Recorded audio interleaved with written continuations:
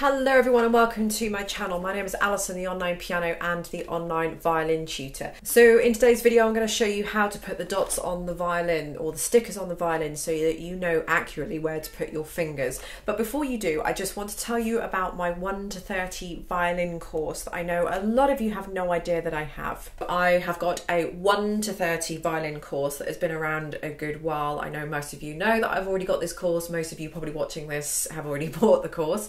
If you have, thanks very much. I hope you're enjoying it. But my 1 to 30 violin course guarantees to take you from a complete beginner to a very decent, accomplished intermediate level or intermediate player. So my 1 to 30 violin course is 100% downloadable. So it's available to absolutely anyone, anywhere in the world. Once you've downloaded the books, you can print them out if you like, or have a look at them on your computer or tablet or whatever. But the point is, once you've purchased, you can get going straight away, and they do come with videos as well, so the book series and the videos, which are all available on YouTube. The good part is that the first 10 lessons are absolutely free as well, so you have absolutely nothing to lose. I'll link the first 10 lessons underneath. Everything that you'll need is in those first 10 lessons, all the resources, all the PDFs, all the backing tracks and everything. Once you've done the first 10 lessons, you will then move on to Songbook 1, which is this book here. Once you've done all the pieces in Songbook 1, you'll move on to the next set of books. Songbook 1 is great because it contains 10 well-known classical pieces that have been arranged for the exact level that you will be by the time you have finished lesson 10.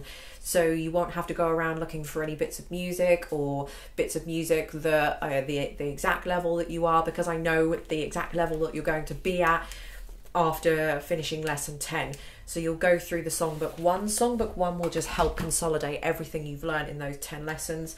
After that, you will then move on to Tutorial Book 2, which is lessons 11 to 20. Once you've done that, you'll be moving on to Songbook 2, which is 10 more classical pieces and original pieces, which are designed to be in the exact level that you will be after lesson 20. And then you'll move on to the final books, lessons 21 to 30, which are going to be more technique based. And after that, you're going to be doing Songbook 3. So my violin is an all-encompassing course. So it'll teach you how to play the violin, it'll teach you all the different techniques, bowing techniques, fingering techniques, positions, technical work, scales, arpeggios, chromatics, all of that kind of good stuff. It teaches you how to read music as well. So basically it's an all-encompassing course and there's nothing else you need. So all of those details will be directly linked underneath this video. Okay, so when I'm teaching my lessons, which will be in the 1 to 10 lesson course, which is where I cover this, I tell you that I like to put dots on for finger 1 and finger 3. I don't really like those full fret stickers that you put on there. I think they're too confusing. I think they're quite difficult to get on and off the violin. I also think you become a bit brain lazy as well because you're too busy looking at where your fingers are supposed to be, whereas this gives you a little helping hand just to get yourself off and running with. But I still think there is room for the brain to kind of be working and the ear to be working alongside that as well. So the first thing you're going to need to get yourself are these little stickers. Now you just get these you can get them from Amazon, from your local stationer store. They're just little coloured dot stickers. If you don't have these, you can use like maybe those label stickers that you've got and just cut them into a sort of a small sort of circle shape, or maybe you could colour them in with a pen for, you know, use whatever you've got to hand, any sort of type of sticker.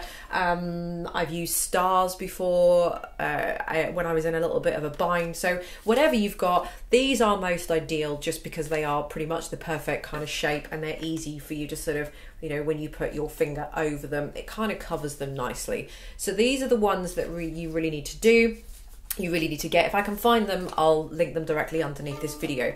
But this is where you're going to be placing them. So the first thing you need to do is make sure that your violin strings are in tune. If your violin strings are not in tune, these are not going to be in the right place because you're going to be putting the dots where your ear is telling you these strings are in tune. So if these strings are massively out of tune, then in order to get your fingers in tune, your dots are going to have to be sort of moving up and down. So you need to make sure that your violin is perfectly in tune. The next thing you're going to do is play an open A, and then find a B. So that's a first finger on the A string. Now what you can do for this, and it might help you, is if you use one of these little tuners that you put on here. So I don't usually advocate using these tuners to work out what notes you're playing on the violin. I only really recommend that you use these for tuning up your violin. So you should never, never use these for checking your intonation. You should always be using your ear for that. Otherwise, you just become, your eyes and your ears become lazy because you're too busy looking at what notes you're playing on here. However, it's fine if you just want to check where your note is playing. So whichever tuner that you've got, it's always good to have one of these. I always have one of these and I do really like them. So if I play an open A, so my tuner is telling me that it's an A. If I put a first finger on the A, I'm going to be looking for a B, and my tuner is telling me it's a B. Now, let's assume that I'm perfectly in tune with my B, and it's here. It is actually where the dot is, obviously, because I've already pre-put the dot on. This is where we're going to put the dot on here. So just remember where your finger is, grab one of those dots, and then put the dot on exactly where that finger is. Once you've done that, you can always just take it off and just try it again. Make sure it says a B. Yeah, that looks good. We can even try the first finger on the D string and see if it says an E.